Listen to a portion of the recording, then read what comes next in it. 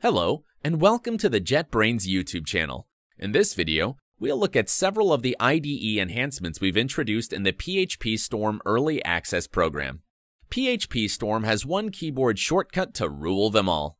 Pressing Shift twice activates Search Everywhere, which you can use to search for anything at all, from classes and methods to settings and refactorings.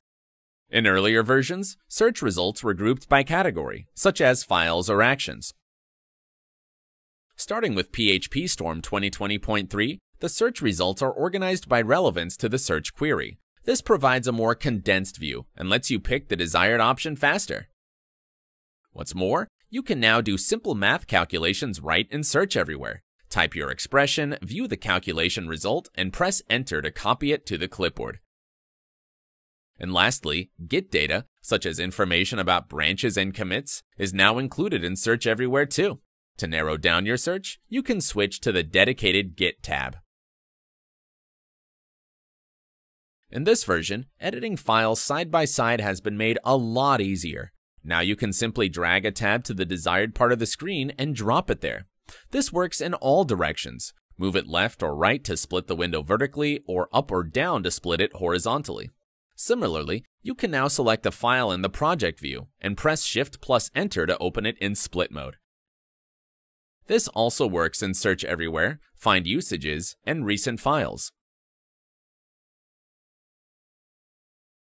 If you are using macOS or Windows, you can now synchronize the theme appearance with the global system settings. In Preferences, go to Appearance and Behavior, Appearance, Theme, and select the Sync with OS option.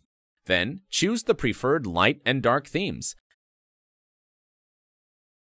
The IDE will automatically switch between these themes whenever you change the theme globally on your machine.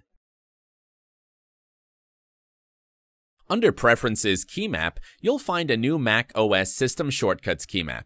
It offers extended compatibility with system shortcuts and lets you avoid using function keys for essential actions.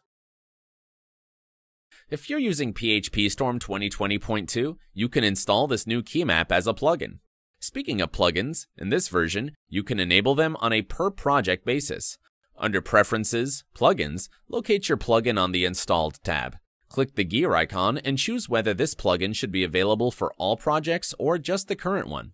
This about sums up all the new features available in the latest EAP build of PhpStorm. Stay tuned for more updates, and thanks for watching.